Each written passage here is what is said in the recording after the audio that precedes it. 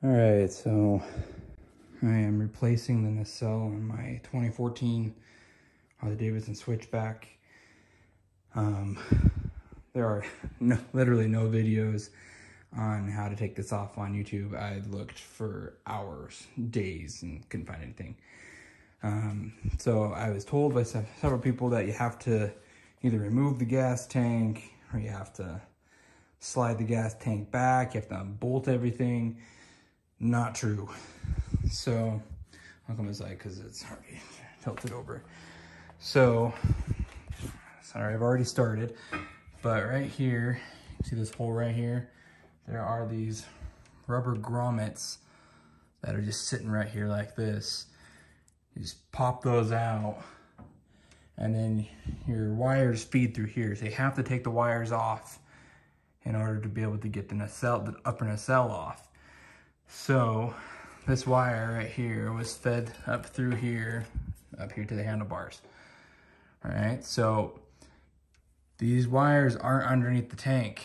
All you have to do is gently push these other wires that are in here, move them around, and then pull on these ones. And these connectors are really only sitting like right here. So you don't have to unbolt the tank. You can just pull these out, start fishing on these wires and gently pulling on these ones, and these connectors will eventually pop out, and then you can unplug them and do whatever you need, so that way you can take the upper nacelle off, which will be my next part.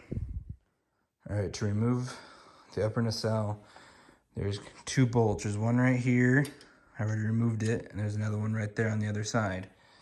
Here's the part I'm replacing it with. That's where they'll be. I just put them there to make sure I know where they go. And then after you've done that, of course you have to remove your handlebars, but the upper nacelle comes right off. Now, this is the reason why it has a nacelle, because the triple G that's on there is not very attractive. Next step is to remove the lower nacelle. In order to do that, you have to remove the forks. I've been told that you need to remove the front wheel first and then take one off at a time. Unfortunately, I don't have anybody to help me with this, so it might take me a little bit, but I'll post on a video of that here in a minute too. All right, sorry, I got a little ahead of myself. So the next step in order to remove the lower nacelle is you need to remove the brake caliper, which is super simple. There's two bolts right here and right here. You need to remove those. There's a bolt that goes right here that holds this up to there. You need to remove that. And then you also need to remove the front fender, which is super easy. There's two bolts on each side. Remove those. Remove the front wheel. And then after you remove the front wheel, there are these bolts right here. There's one right there. There's one right here at the top.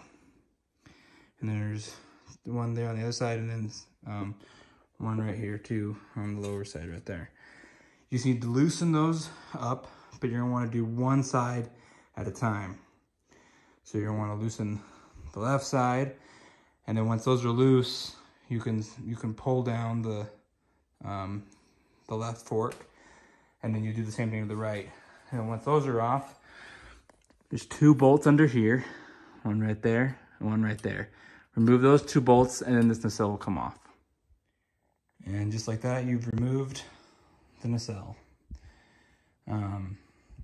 Overall, pretty simple process. It only took me about an hour to remove the nacelle. You might even be able to do it in a little bit less time. I ended up unbolting the tank because that was before I knew that all I had to do was remove those rubber grommets, and then I would have been able to have removed the or pull the wires through the nacelle. So if I'd have known that, I probably could have saved myself an extra 20 minutes. But overall, pretty simple process. It seems a little daunting at first, but it's not that bad. So one thing I'll mention is if you're planning on upgrading your bars, you might as well do this at the same time. Reason being, if you're gonna replace your bars, I mean, you can get by using the original bushings that are there depending on how old your bike is. Mine's a 2014. It only had 7,000 miles on there. So I probably could have gotten by without replacing the bushings, but if you're gonna replace your bars, you might as well just upgrade or swap them out for the polyurethane bushings.